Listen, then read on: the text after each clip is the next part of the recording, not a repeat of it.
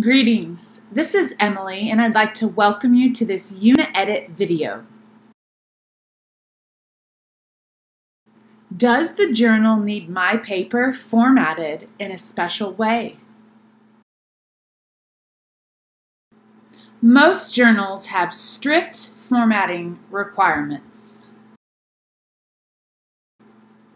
Journal papers need to be styled and formatted in specific ways to meet the strict formatting guidelines of journals. Each journal has their own formatting requirements. Some families of journals have similar formatting requirements for all the journals in that family. Some publishers even have their own formatting requirement for most journals that they publish. Two aspects, presentation and style. The formatting guidelines for a journal can be broken down into two parts, presentation and style. Combined, these guidelines help the editorial team of the journal maintain a consistent formatting style throughout their journal, present peer reviews with readable products, and simplify the proofreading and copy editing stages once papers become accepted. Presentation guidelines. Presentation guidelines refer to the way the paper is visually presented to the reader, including the spacing, line, and page numbering, font size, and margins. These aspects give the journal a unique look and feel. Style guidelines. Style guidelines refer to the stylistic aesthetic of the journal and include the format of the abstract, i.e., numbered paragraphs or single paragraphs, figure and table layout and caption placement, figure size and quality, and referencing and citation styles. These aspects are for consistency to improve the reading experience. What does the author need to do? As an author, you need to find the author's instructions for formatting your paper before you submit the paper. Many aspects of the formatting and presentation are the responsibility of the authors. Some aspects, however, will be handled by the journal after the paper is accepted.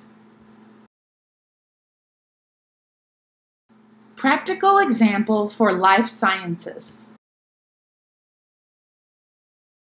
Within the life sciences, formatting guidelines vary among journals. Some journals require continuous line numbering, while others prohibit the use of footnotes.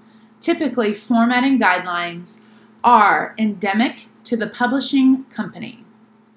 For example, British Ecological Society journals promote their own style and presentation that is consistent across all of their journals.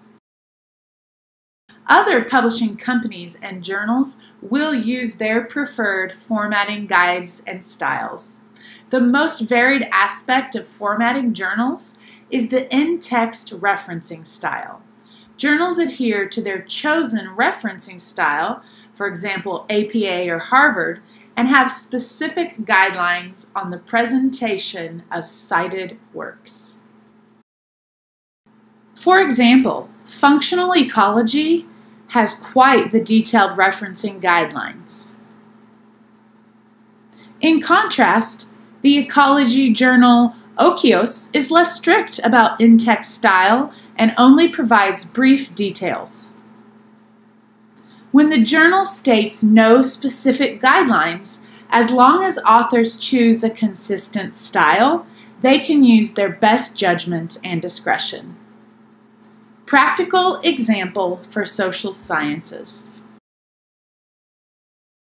Within the social sciences, there tend to be strict style guidelines that are adhered to by the journals. For example, psychology and social work journals typically use APA style, the guidelines for which are outlined by the APA Style Manual 6th edition.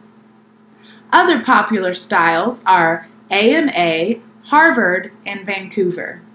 While APA is most common, it is advisable to check the guidelines for the individual journal to check for style specifications, and some journals have specific individual formatting requirements. Once again, this is Emily from Uni-edit. I hope you have a wonderful day.